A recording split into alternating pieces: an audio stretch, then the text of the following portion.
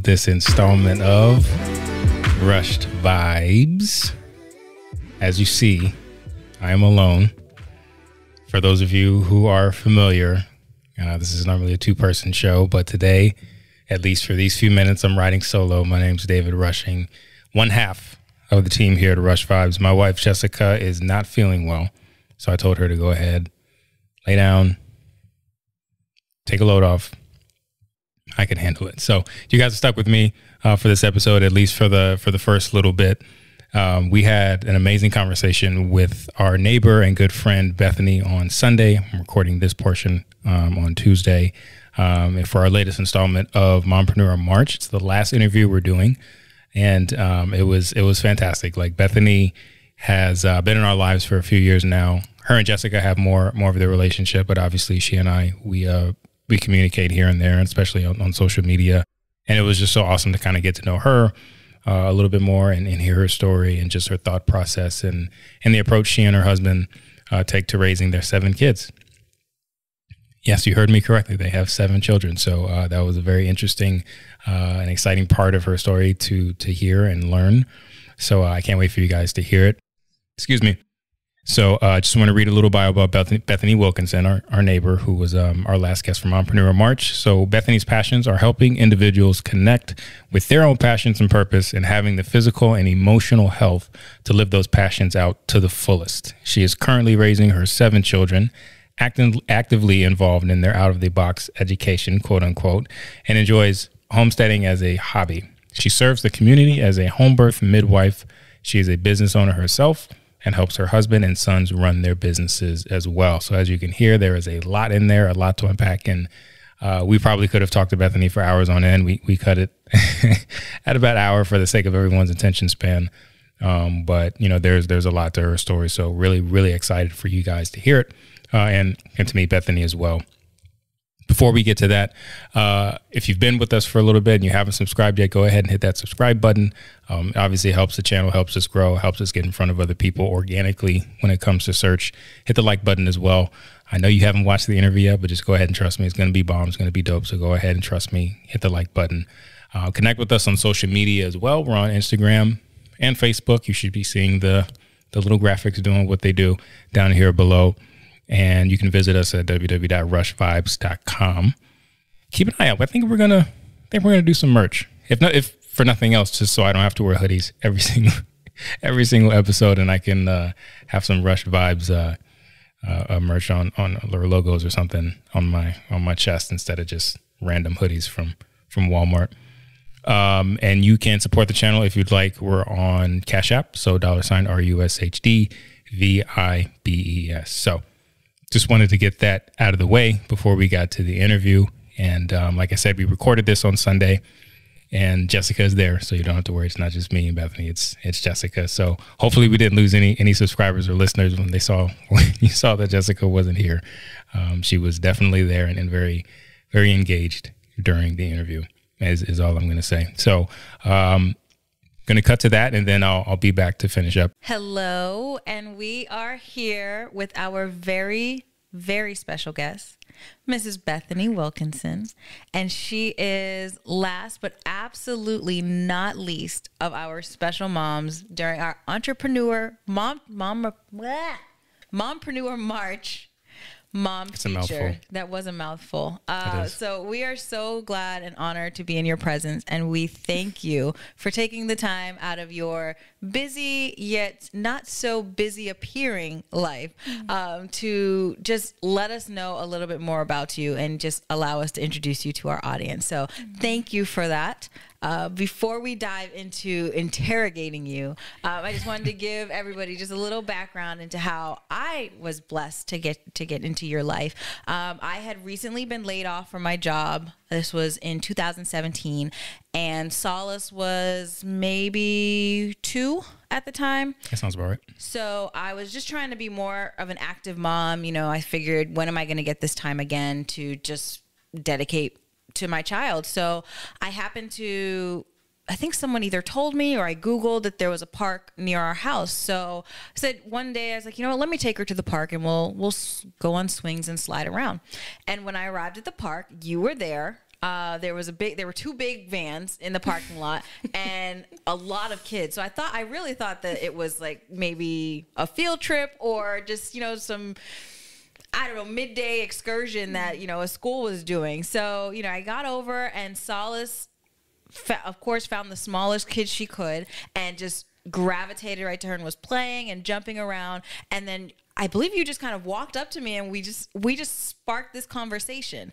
And through that conversation, I learned that we lived close to each other. I also learned that you were homeschooling your children. And I also learned that half of the children that were there were yours. So I was blown away because I was just like, wow. And just, you were educating me, and I believe there was another young woman who was there. So there might've been 3 moms, and you were telling her about like the homeschooling process. And it really piqued my interest because I had always been scared of the idea of homeschooling. I thought, it'd be great to pour into my kid, but I was like, that's not something I could ever do. Yeah. And, through our conversation, you just made it sound so attainable and easy. So as David, I came home and I was like, I think I could do it. I could probably do it. And then I started researching and I was like, this is not my ministry, but, right, sure. But I do appreciate that I met someone who is making it seem so attainable and that if push came to shove, it is something I could do. Sure. So me blabbing, that's in short how, I was blessed to come into your life. And I'm so glad because after that day, I've actually never been back to that park. So I guess it was just destined for me to go there and meet you. It was divine. What's meant to be is meant to be. Aww, and here we are almost 4 years later, 3-4 years later. Yeah. And I mean, you've helped with the second child that we brought into the world. So, it's just been such, like, I don't think you realize how impactful you are in just such subtle ways, but you are. So I could speak your praises forever, but so sweet. I just want to give you a chance to tell us a little bit about yourself, and then we'll just, kind of go into the questions that I feel that people would appreciate knowing about you. So what about the questions I feel people would want to know? Oh, I'm sorry. I forgot. No, don't. I mean, I know I'm about when Bethany's around, I kind of just completely forget about my. I know I'm tucked away in the corner over here, but I'm still, all right. But you know what? By all means, you lead this. I bet you don't have a single question. So tell us a little bit about... No, go ahead. And as Jessica said, tell us a little bit about yourself. Oh, man. That question... is so broad. It's so broad. And I had someone ask me that the other night at dinner. And I immediately started rattling off all things about my children. And when I left that meeting, I thought, that I really didn't say anything about myself. Isn't that what we do? Yep. So... it was a hard question. It is a difficult question. Then it's a hard question now. Like, but having just went through this, I was like, if I could go back and answer that question, I would talk more about myself and less about the ages of my kids. Yes. Well, here's your chance. Here's your opportunity. But kids are like the ultimate like icebreaker, aren't they? When people say, that's one thing that most parents can obviously can relate to, because if you have kids around the same age, if your kid's done something stupid like jumping off furniture or jumping off a roof, or jumping off a deck like I did, thinking my brother was going to catch me, and spoiler alert, he didn't. You can it's just an easy way for adults as parents to kind of. Thing you say. Well, and to back it up real quick, thanks for having me. I feel honored to have been asked. Yes. So yes, I keep talking over the guests. I'm sorry, but when we first announced our podcast, I believe because Bethany always comments, for people who don't know, anytime Jessica and I put something out that's on Facebook that's relatively quality, Bethany usually is one of the first people to comment. So she's always loving. I'm a fan. She's always liking pictures and loving pictures of our kids and encouraging us. And we can get into that a little bit later. But I think when we announced that we were doing our podcast, I messaged Bethany and was like, "Yo, we definitely want to have you on." And I don't know if you took me seriously or not, but I kind of did. I thought, well, maybe they might change their mind as time goes on. That's okay. I was thinking that's okay if they do. No, we could never. No, you were literally like one of the first people who popped to mind, at least for me. And then we talked about it, and she was already thinking of it, so it was meant to be. But I'm sorry. Go ahead, continue. So we can start with where you're from, if you need like an easy. It's okay. I'm from Virginia. Grew up in Waynesboro, Virginia. Is that near your place? I don't think so. I'm from Woodbridge. Okay, so Northern Virginia. Northern Virginia, yep. All right. So grew up in Virginia, met my husband at Liberty University. And then we moved to Charlotte. Been here ever since. So. What was it like growing up? Is it, because I don't know quite where, you said Waynesboro? Shenandoah Valley. Small town. All right. Small town, one high school. Oh. You know. So what was life like as a small town kid? What was it like for you? You know, there's a lot that I appreciate about small town living. There's a lot I appreciate about Charlotte. Mm-hmm. So, you know, I mean, goodness, even in my own family, I guess we just know what we know, right? Like, I don't know what's opposite of of the life that I've lived. But your life is kind of hybrid right now. Kind of, little city, little country. Because even though, so we live about 3 minutes apart, if that. We're in maybe a mile, if that. Yeah, we're about 15 minutes from downtown. But, you know, we've got horses up the street. Yes. We've had pigs run loose in our neighborhood on before. Our streets. I have a pig. You have chickens. So it's like you still have a taste of that country life, but you still have that Charlotte address. I like to be close to a Target. Yes, that's absolutely necessary. And growing up, we had to drive outside of our city to get to the mall. So that's something I appreciate about. Oh, I couldn't Or to the movies.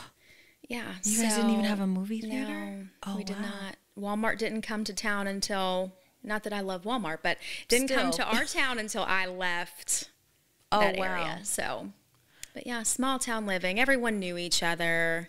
You know, my dad was a pastor, so preacher's kids lived that life, right? Yes. That was one of the things. Yep, that's another commonality we share. So one thing that everyone should know is that you are blessed to be the mother of 7 children. Right. 7 children. Yes, it's always you have a child for each day of the week. That's amazing. And it is a lot. It is a lot. And I think what I appreciate from it is there might be some preconceived notion as to what a mother of 7 one should look like. Sure. Which you don't. For me, I would expect you to constantly look tired and exhausted. Okay. Which you don't. I have been there though. I would expect, but and this is again, I understand that the world we live in, you know, social media is essentially what you put out there. Sure. But you have always come off as one of those people who you're putting out as much of your authentic self as you can. Mm-hmm. So when I see you being active, like for me personally, when I found out we were having Savi, I said, crap, we have 2 kids. I'm going to misplace one of them. I was convinced, like, I'm just not built. But I would reference you and I'd say, you know, Bethany is successfully caring for 7 children and having a marriage and being active in so many different ways. So how would you, what's your motivation? How do you do it? And I know that's such a vague question. How do you do it? But how have you not lost your mind? Do you ever have moments where you're like, I have 7 kids and I'm just like, whoa. Right. I guess I have a lot of questions in my head about it, but I'm not you. So for you, you've gotten used to it. But for someone else who maybe aspires to have 7 kids, how did you get 7 kids? I mean, we know, but how?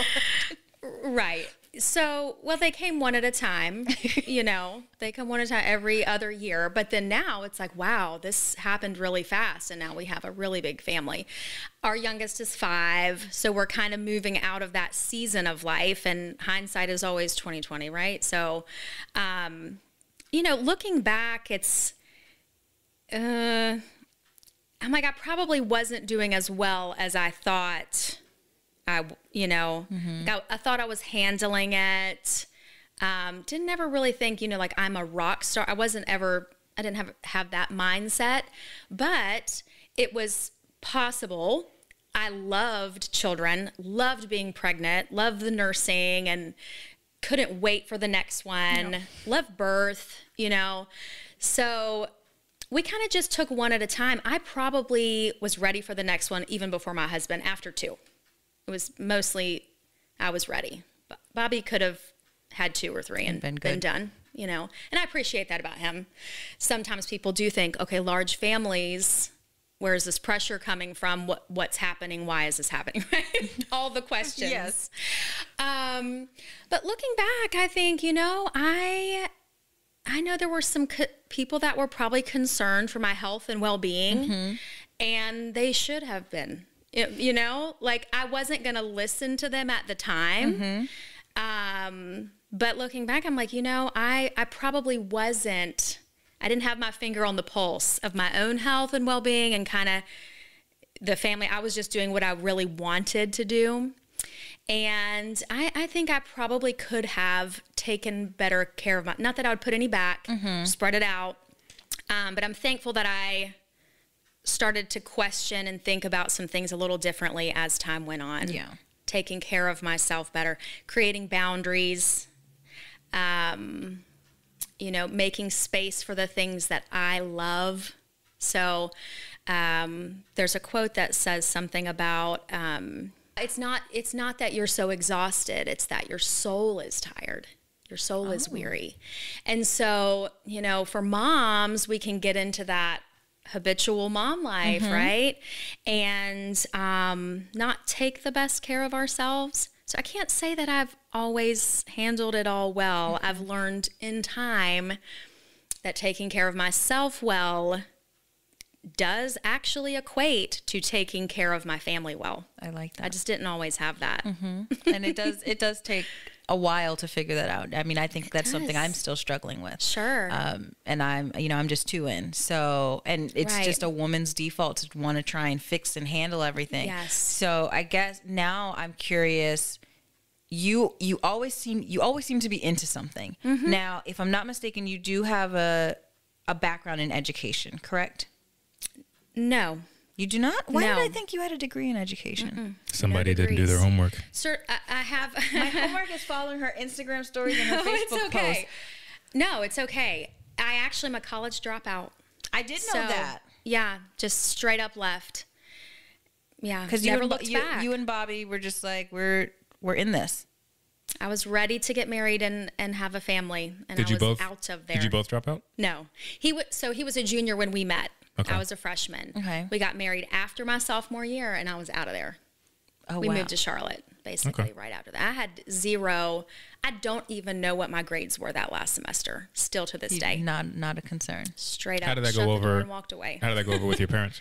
They didn't ask. I think they were really? so thankful for me to have brought home a guy that they really loved. They were like, that's cool. Be done. They didn't say anything, but I think they were just happy. They were just like, okay, this guy's better than what she's brought home in the past. So I did see that post, and I gained a lot of respect for your dad. You had made a post and essentially talking about how you were going to make a rash decision, and he didn't come with the typical dad, like, you can't do this, I'm locking you in your room. He was very supportive, right? And didn't chastise you, and that forced you to not make a decision that would have shifted your life in a completely different direction. And I did have some family members that were, you know, okay, what's your backup plan if? But I was not hearing any of that at that time. I mean, 19, we got married when I was 19, first baby at 20. And I just had it all. I had it all planned out. You know, there was no need for a backup plan, but it all worked out. I ended up pursuing passions as life went on. You know, obtained a certification in midwifery, and then have homeschooled the children. Taught at a co-op, so it did not necessitate a degree, but how hard is it to teach kindergarten, really? I mean, after being a teaching assistant myself during virtual learning, I feel qualified. I don't want to do it, but I feel qualified if it was necessary. So you just mentioned your passion. So one thing, if anyone follows you on social media, we know about Plexus. Okay. I didn't know about Plexus before you. Right. And through you, I've learned a lot. I've used some of the products. Yeah. How did you get into that, and how has it driven you? Because you are top notch up there. So as you do that, tell us in the viewing audience a little bit about what Plexus is, and then dive into Jessica's question. Sure. Okay. Well, all right. I'll try to. Sorry, because I don't know if everybody talk about watching. Plexus and then talk about what how it I is, got into it. how you got into it, Well, and then Plexus is a health and wellness company. It is set up direct sales. So most people are familiar with something like Arbonne or Pampered Chef or something like that. Plexus is health and wellness supplements. So focusing on root health issues, gut health, balancing blood sugars, reducing inflammation in the body. But at first glance, most people would just think, okay, it's another whatever. It's another MLM. It's another set of products. Thought the same thing myself.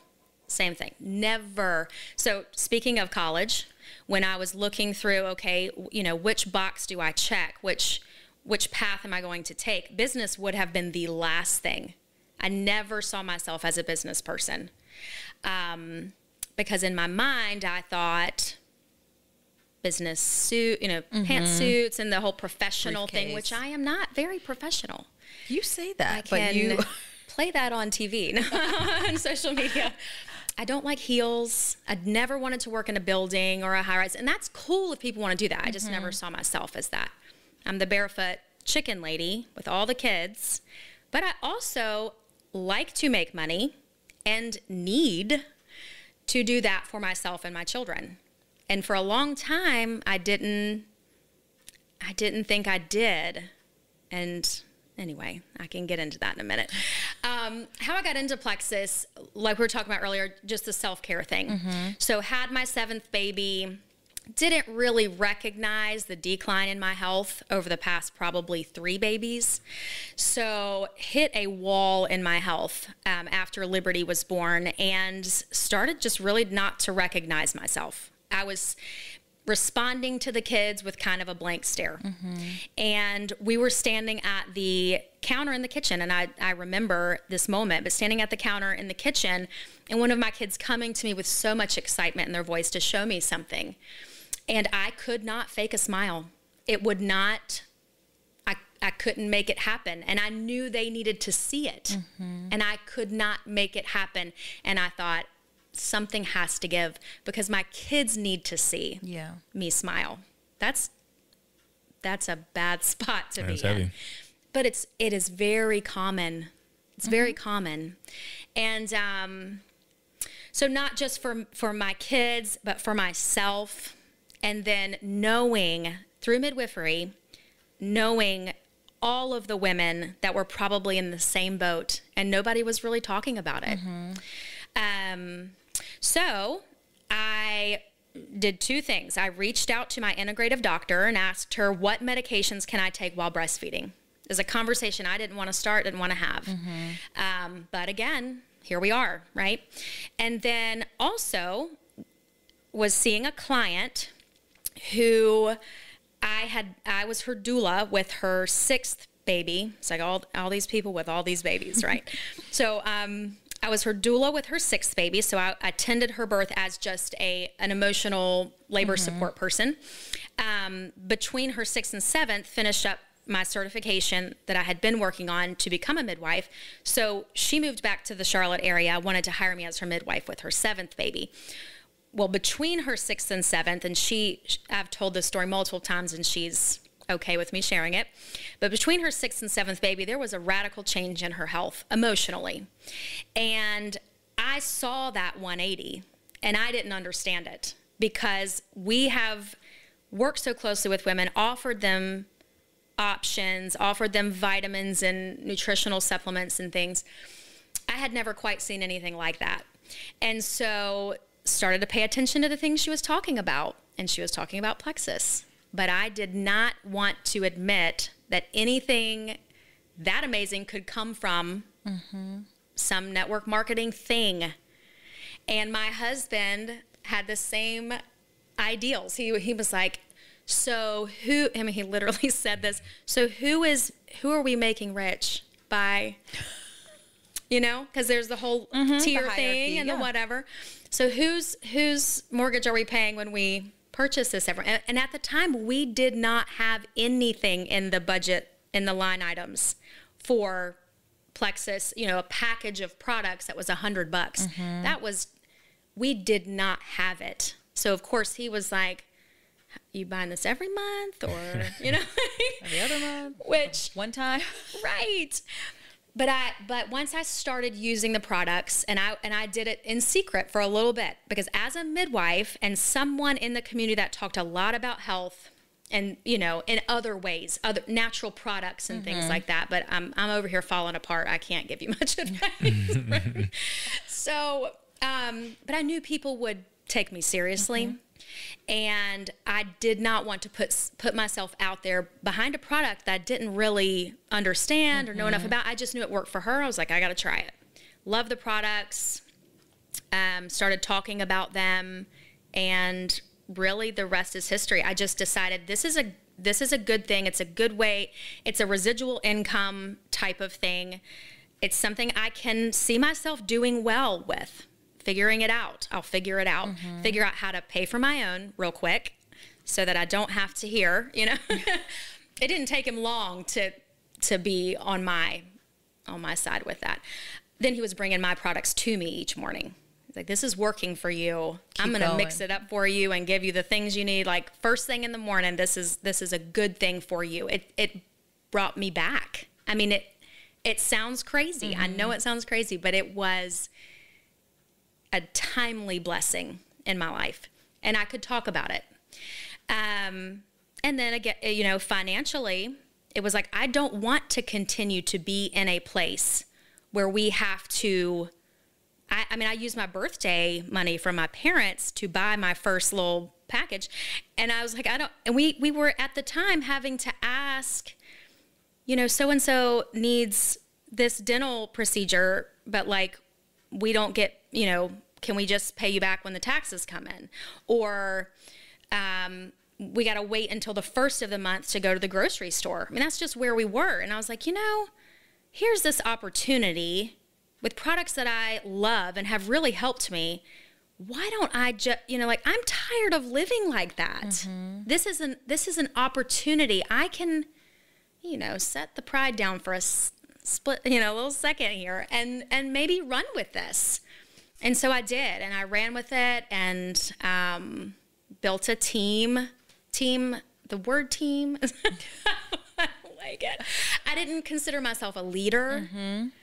Other people saw me as a leader, but I did not see myself as a leader. It's still, I'm like, business, but it met a need, both health-wise, physically, emotionally. Kind of was a catalyst into meal planning. I didn't even want to go to the grocery store. Like, it was overwhelming. And then, you know, working out or having any energy to be physically active. Getting back into the community more. I mean, at that point when I was lowest of the low, we had canceled life group at our house. I had sold some of my goats. Like, what? Not the goats. What's the goats thing? Sold some of the goats, you know, stopped taking clients. So I was kind of just withering away. And then doing less of what I loved even took me lower, right? Because then your soul is not really being fed. Yeah. And, you know, so it couldn't have gotten much worse. But it came at a time that it met that physical, emotional need and then the financial piece. So I'm a big fan of it now. I mean, and not just Plexus, but like, you know, giving women an option that they can do with a busy lifestyle that can help meet needs in their home. But first and foremost, it really is about like just seeing people regain their health and doing whatever they're passionate about. So, yeah, that's Plexus. Do I get to? Yeah, you had a posture like you were ready. No, I'm just over here in the corner. I'm just trying to, you know, just make sure you guys know I'm here. 'Cause you just taking the steering wheel and you just. I told you I could take over and interview you guys. I have questions burning as I'm. You know talking. what's interesting is when we I'll finish this and then we'll take our first break. When we're doing just me and Jessica for an episode, she'll be like, oh, you know, what do you want to talk about? And, you know, she's real, you know, kind of letting me lead and things. But every guest we've had this month, Jessica has just been dominating every conversation. And I'm over here like, Sorry. but it's cool. I love it because I love to see her engaged. And obviously you two have a connection. So I think it's important to be able to read the room, so to speak, and just kind of let it go. But I just want you to remember I'm over here. I was kind of making eye contact with Jessica. That's fine. That's fine. But I think it's as a woman, I get as it. a mom, No. I unfortunately all of the women. I love surrounding myself with older women. Not that you're old by any means, but women that are older than me, because I love absorbing your experience, your knowledge. You've been through it, and I'm obviously going to make my own mistakes, but I appreciate learning from what you've already experienced. So I think that's why I'm like, all of the women we've had have had contributed in different ways, and their lives have gone in different directions, but there's just so much to pull. So it's like, all right, Sensei, whatever. But I know you're here. No, okay. I just want to make sure. I see you. I need to get like a little flare gun, pop it up every once in a while. All right, so we'll take our first break, and then we'll come back more with Bethany, and we will be right back. All right, so we're back with Miss Bethany. Oh, David, have you been here the whole time? Where did you come from? No. Yes, I've been here. I'm just trying to find your spot. I know my place, so I'm just trying to stay here and wait until spoken to. You just wrapped up talking about Plexus, why it's important to you, and kind of walking us through when you were introduced to it, and why you decided to jump in with both feet. So I have one question, and then once you answer, I'd like to follow up with another question, if that's okay, Jessica. Yes, is that all right? Okay, cool. I'll do my best not to have any other questions. You talked about when you first decided to do it, how your husband Bobby was a little skeptical, as most people are, with direct sales. How vital, once he bought in, right? How vital was his support to your success in Plexus, do you think? And if he had kind of always been on the fence, do you think you'd be as successful in it as you are now, or would it have kind of taken a different route? So I'm a little bit of a brat. I was determined when I knew the products worked for me, and I knew that this could potentially be something that I could do to change things for our family financially. I was just going to do it. Okay. So I just told him, I know that's not the typical way, but this is what I'm doing, and I'm going to rock it. That was just my attitude. I was just going to do it. And I know that part of me was like, he will be on board. And his support has definitely been appreciated and helpful. And he does travel plans, and he takes care of all of the tax stuff and lots of behind the scenes things. When I travel, we usually go together, and that has been a huge blessing for our family. But sometimes I go and I do things, and he's not with me, and he takes care of the kids, which, it sounds like a lot, maybe a couple times a year. So in ways I'm like, no, I probably couldn't do it without him. So I really appreciate his support. But I also was like, even if I don't have it, I'm going to figure out how, because this is meeting a real need we had. So. Well, awesome. Was there a second question? Or you didn't ask it yet? I haven't asked it yet. Okay. I'm hoping it was folded in the first so I could jump in. No. Okay. No, I intentionally separated them. Now, I remember vaguely, and you'll have to help me out here, but I remember you sharing, I don't want to say it was at least a couple of months ago, a picture of your old house. And then there was a story attached to it in terms of, I don't remember the entire post, but I think you were kind of just talking about where you've been and then how you got to where you are now.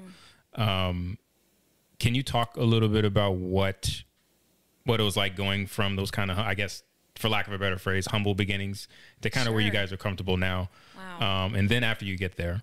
So I guess 3 questions. I sense that with Plexus, because it's the kind of business that you can literally run from anywhere. Right. You, and I don't know what Bobby does professionally, but I'm gonna be presumptuous here, have a bit of time freedom. Sure. In terms of your lifestyle that allows you guys to take road trips. Right. Allows you to kind of do things off the cuff. Just talk a little bit about what that means for you guys as a family, because time is the one commodity that doesn't increase, right? Sure. Like you only have a certain amount of it.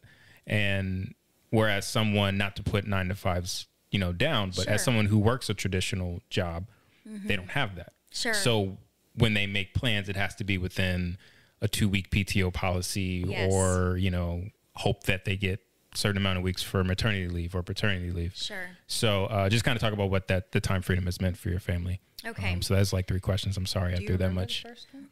Yeah, the house, Which, from. It's still so fresh because this is just the last 5 years. Yeah, because I didn't realize when you said earlier that you started after Liberty was when I thought, the way, looking at it now, this seems like something you were like ground level plexus. And so now when the smallest things, I mean, pumping gas, sometimes going through a drive-through. There were times my card was declined in the drive-through, and it's embarrassing. Or I'd be at Target, have to take the cart back. Babe, the card just declined. Which I know we've always been comfortable. Our needs have always been met. We've always had food, and I know that that's not everyone's story. But for instance, like with homeschooling, that was a choice, knowing that the things that we would do extra, we would be responsible for. Sports, private league, this or that. Yeah. And there was a time we could not do that. And even if we could have afforded to put one of our kids into football or whatever, to think about the gas it would take back and forth to practice 4 times a week. We had those conversations. So that was really up until Liberty was, 5 years. So 5 years ago, we were having these conversations often about what we can do and what we can't do. Is a whole lot more can't than can, right? So that was our life. But for the most part, we owned it. Mm-hmm. This was our choice. We didn't, we just haven't not been able to figure out why we keep having all these kids. It was like, well, they have each other, and they can play backyard ball. Like, we made all these justifications for everybody's wearing hand-me-downs and the whole thing, and just trying to figure it out. But yeah, not a day goes by that I don't think about just where we are now, and just thankful. It went from comfortable, like every $20, because that's kind of how you start out. Somebody, buys from you as a customer, and you might make $15 or $20. And we were thankful for every little $15 or $20. But how it works is like, that person that just ordered may tell their friend, their friend tells their friend, and however that works, once you've told that first person, however that works, that's bringing in extra here and there. So we went from comfortable to not really having to make every decision based on money, and it kind of prepared us for a season we weren't expecting. My husband, I guess probably 2 to 3 years ago, walked away from a full-time position at a church. So he was full-time ministry, and Plexus, it floated us for that time. We took a road trip. We bought an RV. We gutted it. We went out west, spent 6 weeks on the road. I still had that residual income coming in. And gas is not cheap. No, especially not an RV. So Definitely not. Oh, no. It's embarrassing, actually, to say how much gas that thing takes. But anyway, so, and it allowed kind of some flexibility for him to then start his own business. He had done some contracting remodeling work before, like 12 years prior.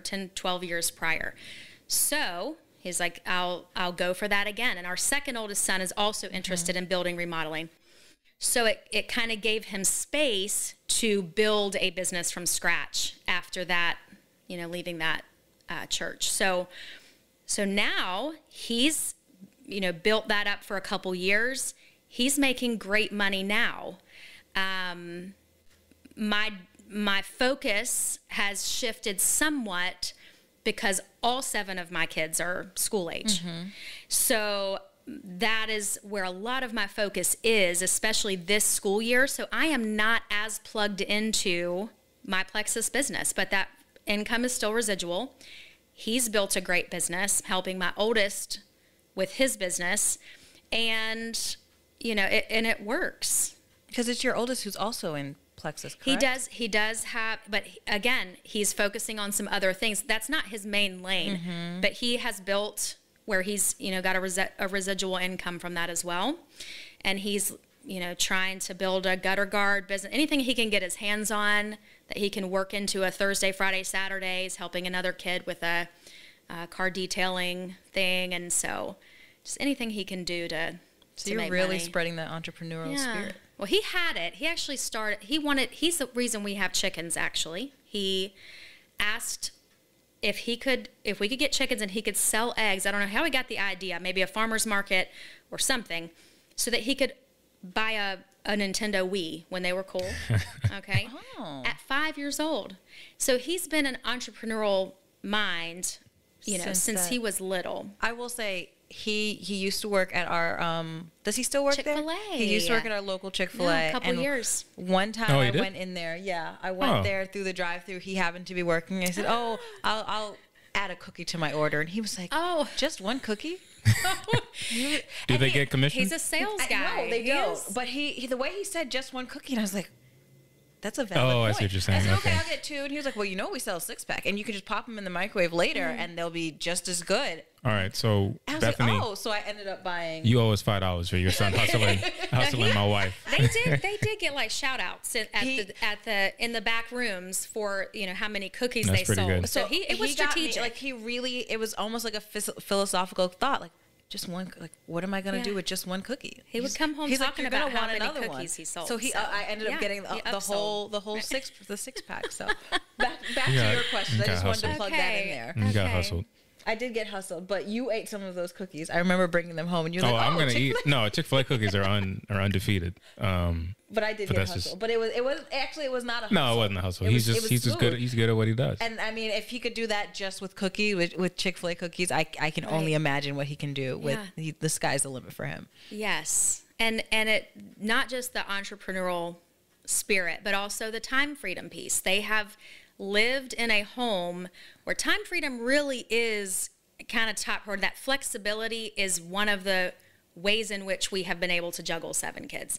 Appointments, the school piece, just being invested in their lives and trying not to miss stuff. That's just been important to us. And so we've tried to kind of keep our hands in things that we could have control over time-wise and not have to do those 2-week vacation type things. Even though, I mean, we lived, down here for like a long time trying to build up to that place. Like, okay, what can we do? While also not sacrificing who we are and what we were meant to do. Which my husband loves. He loves ministry. He will always be a pastor. Like, I will always be a midwife, but we also have to pay the bills and like our kids need braces and things like that. So it's a fine balance. Are you back to me? Oh, awesome. I got to strike while the iron's hot.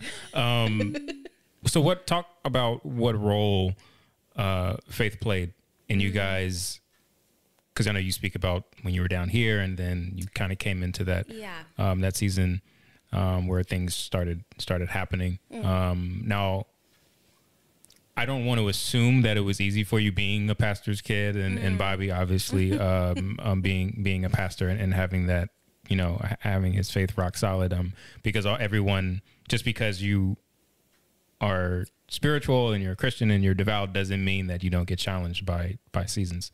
Right. One of my favorite books is The Places You'll Go by Dr. Seuss. Yeah. And I had my mom, I told my mom what to get me when I graduated college. And I said I wanted that book because it was read to me in 8th grade before I went to high school. And it talks about how sometimes, you're soaring high heights, and then sometimes you're kind of down. And I think it's is it lurk or lurch? I think it's lurch. So what role did faith play as you guys were kind of in the valleys? In the valleys before you kind of hit your ascension? Yeah. Well, and I'd say, like the whole valleys thing, it still sounds very like first world because we really have always had our needs met. Sure. But the difference between waiting and fine lining everything, and just having more freedom has been amazing. But yeah, I mean, the faith piece, wow, I feel like that could be an entirely it's a whole episode in and of itself. Just that path for us has always been up, down, sideways, every which thing, just between churches and, that whole road has really been something else. And we've had valleys in our faith, I mean, and it didn't always coincide directly with valleys emotionally and spiritually, or financially. But there has always been a theme, I think, of looking at circumstances for what they were. And like none of those pieces would have come together without God. I mean, he hears us and he cares for us, and he's not dropping a Lamborghini in your driveway. You know what I'm saying? would be nice. I love what like Dave Ramsey talks about the, like God cares for the birds, but he doesn't throw the worms in the nest. You got to go after it a little bit. Sure. But, just knowing, I think that has carried us to an extent, is just knowing that there are seasons that are dry, because even when financially things were good, like my husband wasn't serving in a pastoral role and his soul was pretty dry during that time. But knowing that God would open up an opportunity.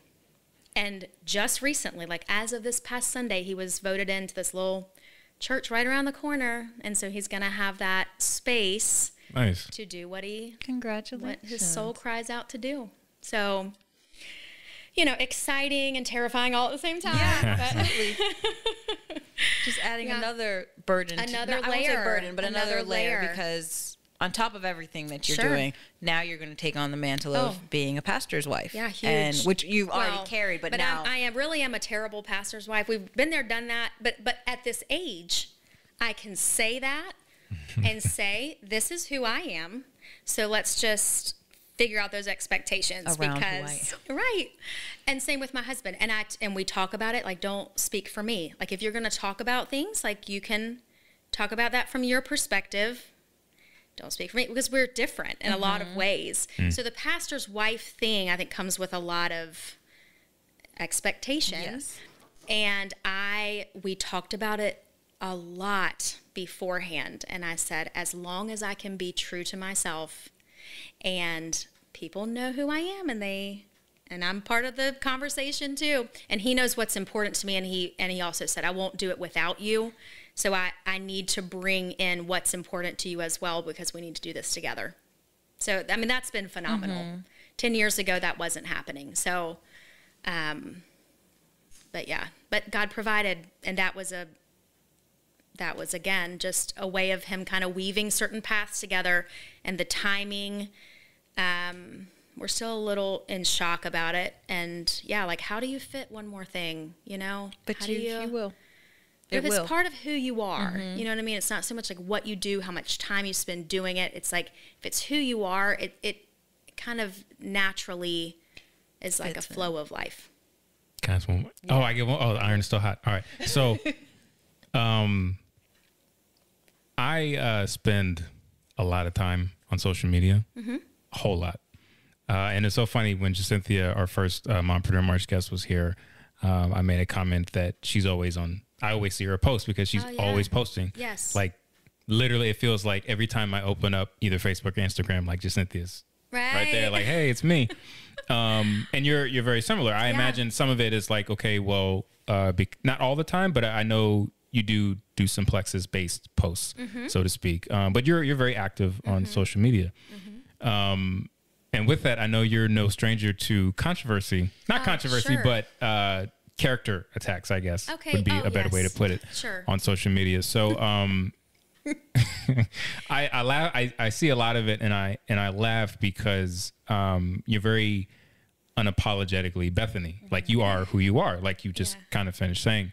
So have you always been like that? And why do you, not why, but have you always been that way? And is it easy for you to kind of just be who you are without regard for how people will perceive you or comment on you? Because I see the way you respond to people, and it's just like yo, either get with it or like get lost. So what's that like for you, and how do you continually be vulnerable with who you are, knowing that there are people who are out there who are going to be extremely judgmental and kind of comment on your behavior? Those are not my people, so just move on. So that is one of the areas in which my husband and I are not the same. We're not the same person, and I tell him I'll try to dial it down, or for his sake sometimes. But there are times that I just can't. And sometimes I just got to roll it out.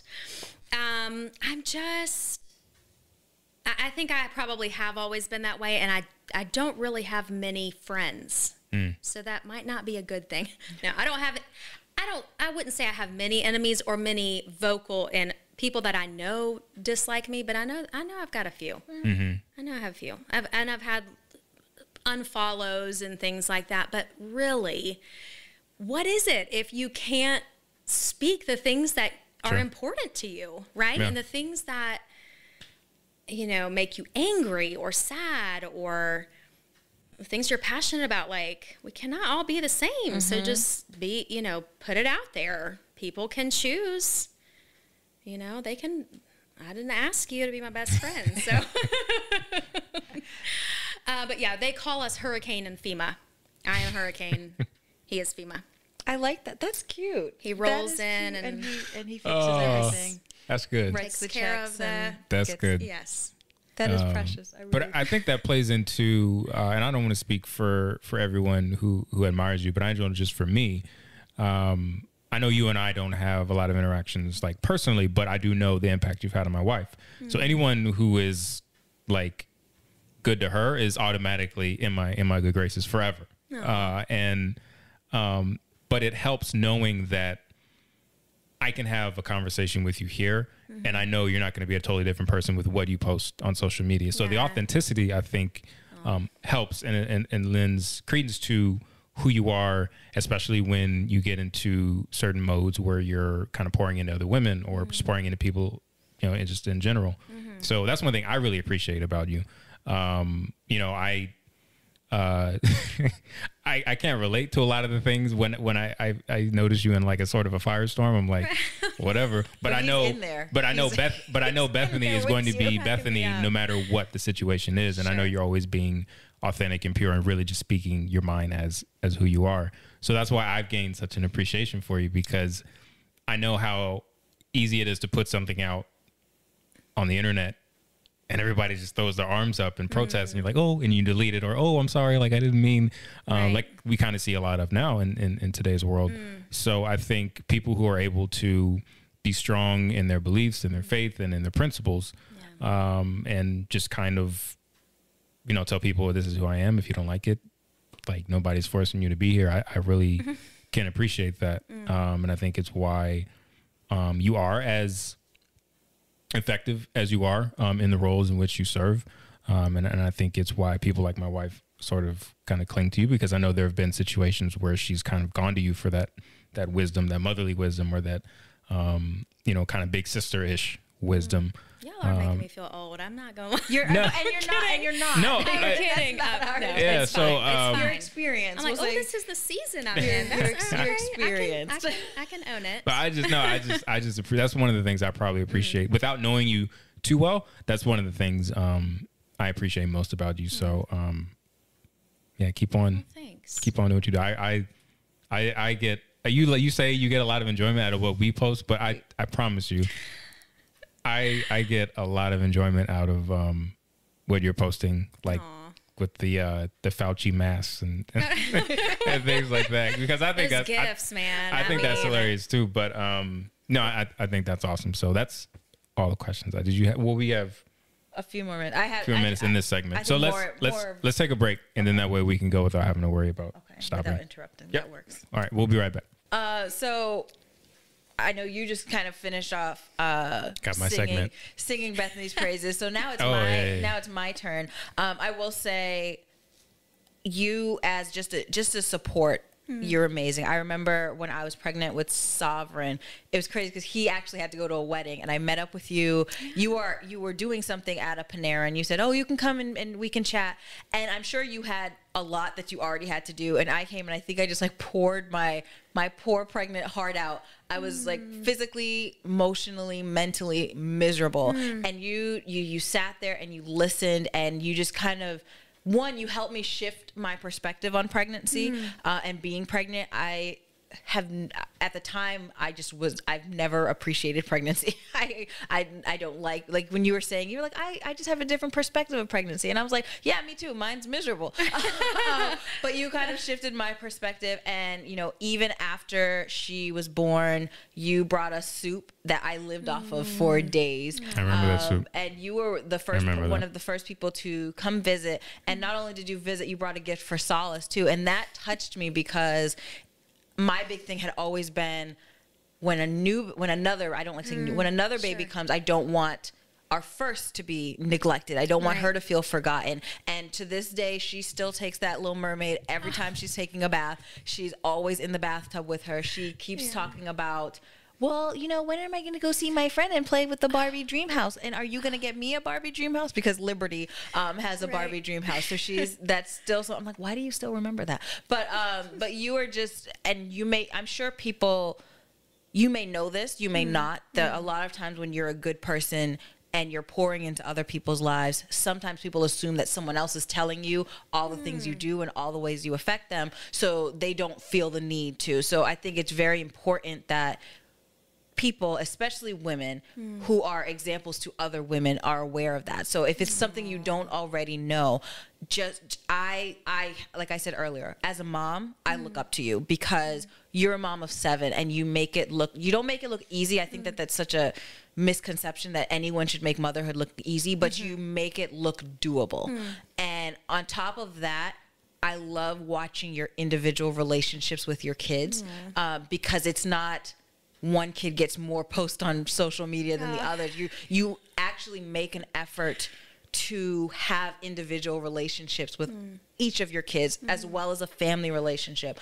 I appreciate your relationship with your husband and just seeing you guys, like recently you went out to, I think it was like a Cajun restaurant. I was like, how's the food there? I put it on my Yelp list so I can go there. But you seem to have I won't say mastered, because I think certain aspects of life it's very difficult to master, but you seem to have done a great job from the outside looking in of managing all the different avenues which are your life and having us, the outside, look in and see, like, if she can do this and do it well, this is something that I can do. So that's something that I do appreciate. And if no one has told you, I want to make sure that you know that from me. Like, you just being able to reach out to you, reference you for anything, you've always been available, and that's something that I do appreciate, and I'm sure other people in your life appreciate as well. Thanks. So I've got no more questions. I just wanted to pour that into you. Aw, thank you. I think we struggle often as moms to, we might know, okay, this is a strength, but then we compare or we say, but am I doing enough? Yes. So it's very precious of you to say that. Thank you. Yes, you are so welcome. That was actually, you know what? I was thinking, how did you end up moving to Charlotte? That's where my husband grew up. Okay. So he's born and raised in Charlotte, and we knew his family dynamic is really tight. Great relationship with his parents, who actually live next door to us on Simpson. Oh, do they? So when y'all start walking Simpson, and you check out the Wilkinsons, the ones with the chickens on the left, and the little pig, and then so next house up on the left, little horse pasture in between.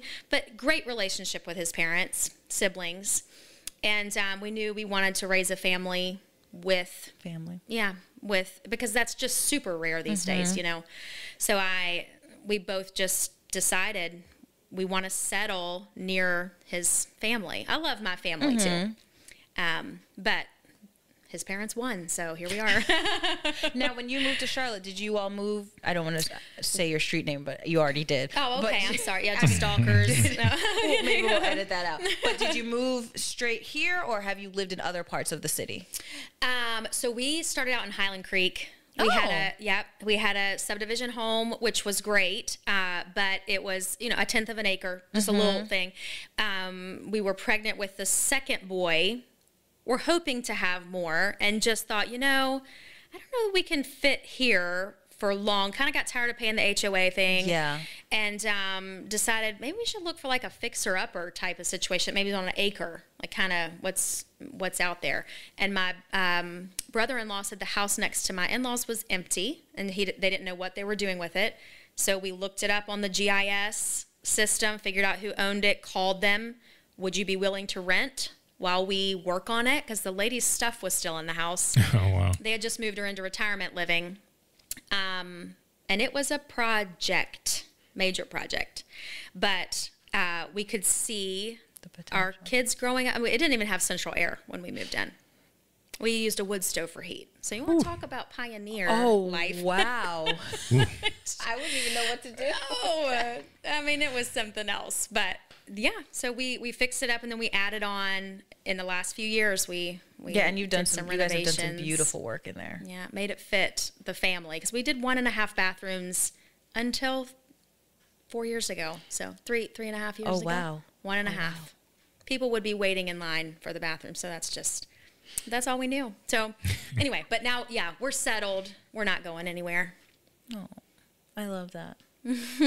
Yeah, that's all I had. I was just curious because you had asked the question about them, their humble beginnings, and I was like, okay, that was Virginia, but how did you get to Charlotte? So now we know. Yeah, we were only in Virginia for a year, and then we moved to Charlotte, Highland Creek, a year, and then was I supposed to even say Highland Creek? It's just where I'm living now. People aren't supposed to know that. Oh, okay, right. That's what you said. Well, I don't know the podcast thing. It's up to you. It's like the stalkers it's more, and knowing where. Yeah, I mean, I feel like that with the social media thing, like you were saying, yeah, you people put it all can out find there. you. People, it's not hard to be. Yeah, found. there have been like photos we've posted where I forgot to blur out like our house number. Our house number is just right there, and right. But it's like God protect. If someone really wants to find you, they will. Like that's really what it comes somebody down want to. come up in here, and they can take their chances, and.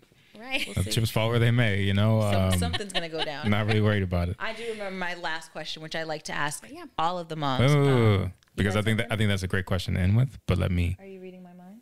No, but I know you've asked the same question for every guest we've had this month. I just said that. Okay. So I'm not reading your mind. I just want to ask a question before you. You were done asking? Okay, fine. Don't steal my question. don't try to be all... I've mentioned how I see you as someone who other women can look up to, obviously, like my wife. And I assume it's safe to say that you recognize that, right? Yeah. I mean, yeah. Right. Just without the word leader. Right. Well, if I say something, all of a sudden there's a couple more people doing kind of the same thing. It's like, okay, well, then I got to be careful about what I say or what I suggest. Right. So yeah. Yes. And with the whole, with, being unapologetically who you are and being bold and fearless,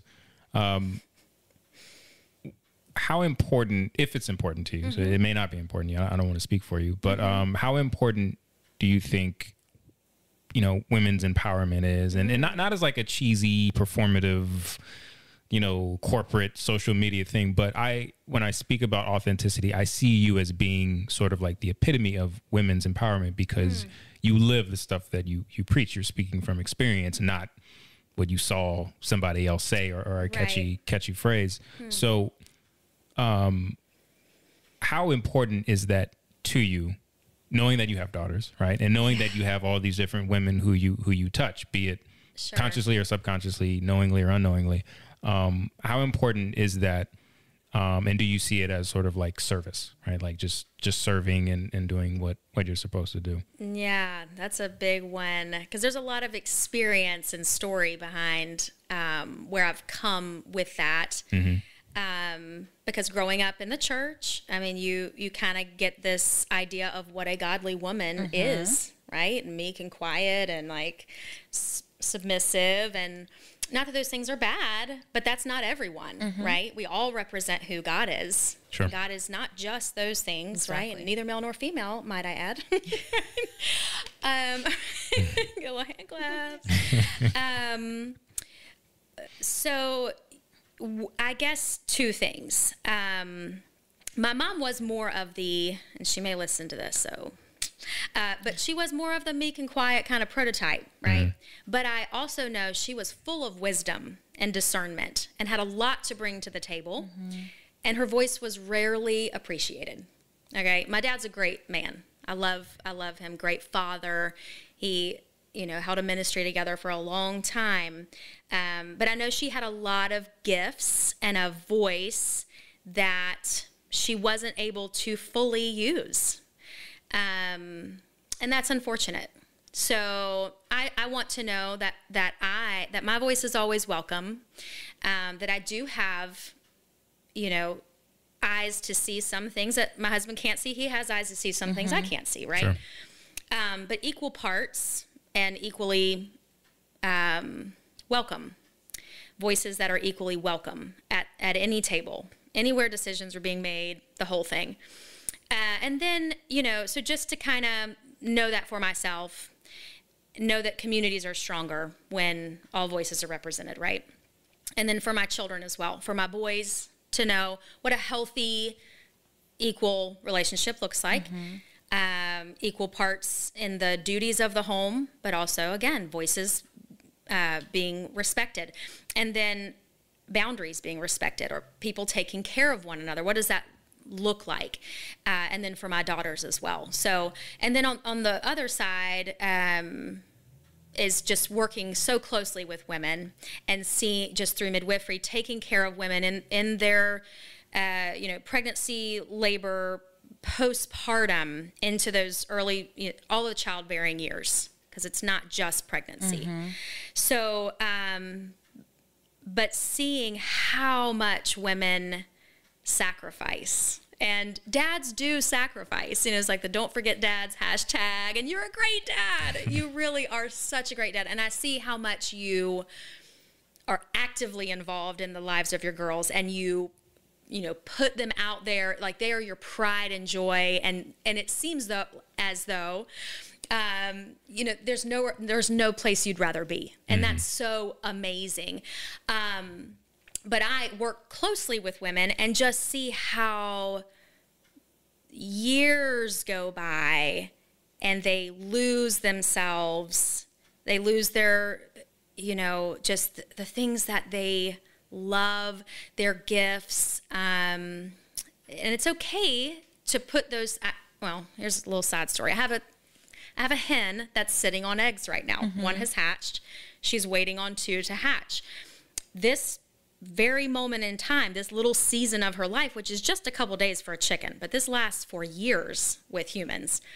She's sitting in a little nesting box. She can't even get up to use the bathroom. But typically for that 23 days that they're sitting on eggs, they get up once a day to eat, drink, use the bathroom, get right back on the nest for the other 23 and a half hours of the day. That's how they do mothering, wow. Okay?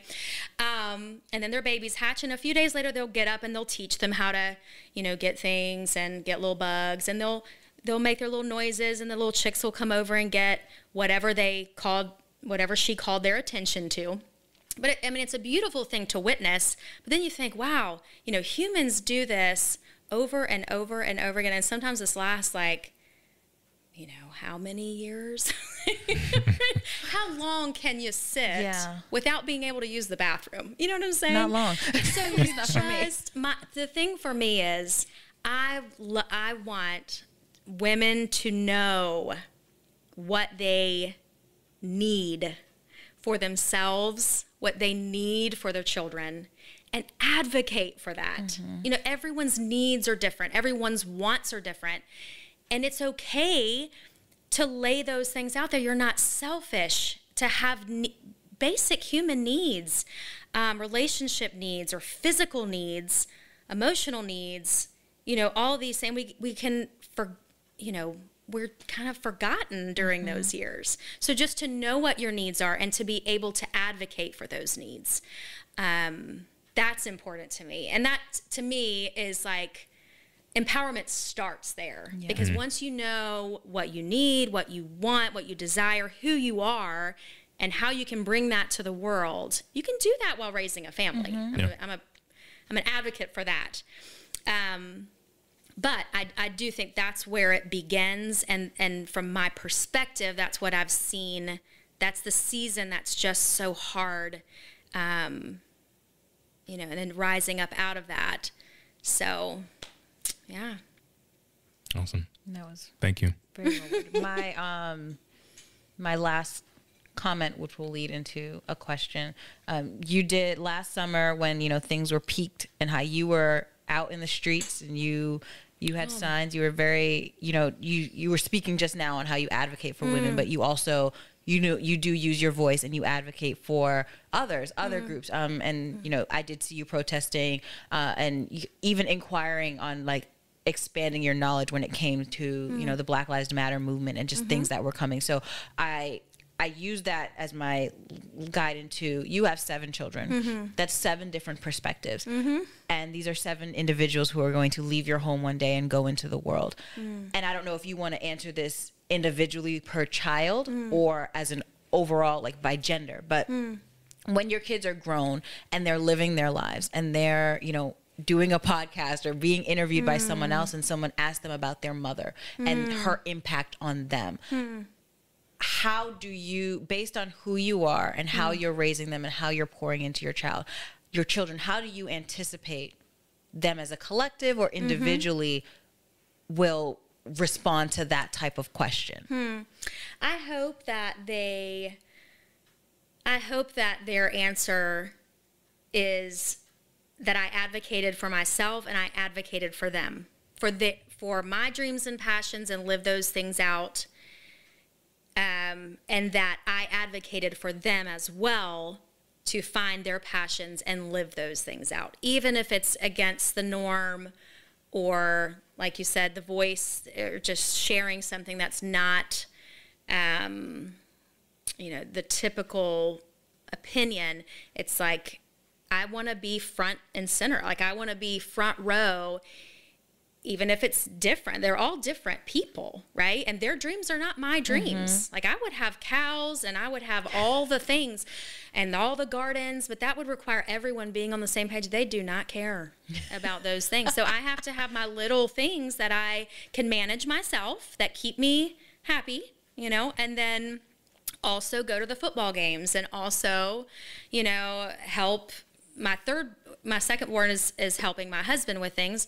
Third is starting to talk about, a YouTube channel, getting him the equipment for that. Fourth wants, she's with tumbling and she wants to be here and there and everywhere. And there's a balance. Not everybody gets all that they want, but Sure. we compromise. But being an advocate, I hope they say she was my biggest cheerleader. She made sure that we were pursuing our passions with 100%. She was right there, funding it, figuring it out, Cheering on, supporting. Yes, figuring it out. And you always do. I try, but y'all have talked me up, and I'm just I don't know. I think you're deserving of all the accolades so for which sweet. you received, and more. Yeah. Where can people find you on social media? If you want to be found. If you want to be, do you want to be found on social media? I guess I do, because I don't have these special names that these people come up with, whatever Gray, what something. They come up with these things that you don't want them to know your name, do you? Is there something I don't know about? I mean, I don't know. I wonder the same thing. Yeah. So I'm just Bethany Wilkinson on Facebook, and then Bethany.Wilkinson, so creative, right? Yes. On Instagram. It's just that finesse, that chef's kiss. I think there was a Bethany Wilkinson that was already taken. Yep, so probably. I just slapped a little dot in there, but that's on Instagram. So, and you can find, threads of the other things, midwifery, plexus, what my husband does. You'll see hashtags and such, and be able to find my people through my social. Does Bobby he does have his actual own business, right? He's a general contractor. He just passed his exam, a few months ago. He was doing some remodeling before that. Does he have a name or website or any of that? Actually, so we run everything through an LLC called Wilkinson Health and Home. Okay. So Plexus runs through that. Awesome. Birth work runs through that. Contracting runs through that as well. So Is there a website for the contracting work or anything? No, Wilkinson Health and Home. We've like run a hashtag through social media, and we just started an Instagram page. Okay, so I'll tag. That's about as far as we are. Okay, I just wanted to know if I could tag it if anyone was. You can. Though he says he turns away about 8 out of every 10 because he's so busy. So busy. Oh, and wow. we've never advertised. It's just. Word of mouth. Everybody's doing stuff everywhere. But if y'all call, I mean, I'll make it fit y'all in. But I do have some things I want. We appreciate that. Yeah, so I'll put all that information down in the description and in the show notes on the podcast. So we just want to say thank you, Bethany, for coming, hanging out with us on a Sunday afternoon. Also, Bethany is the first guest to sit in the new. It's so Rush nice. Vibe setup. She's in the chair of honor. The VIP. Although I'm a little jealous, I did not bring or get a pair of funky socks like the Rushings so have. I could have given you socks Because y'all's sock game is. We take socks very seriously in this family. The funny thing about the socks is, previously before the pandemic hit, I was in a job where I was traveling all the time, and I was a corporate trainer, so to speak. So I had to dress somewhat professionally, and this is honestly, if I could dress how I'm dressed now every single day, I would, and I do. How. So there are many days where I say he looks homeless.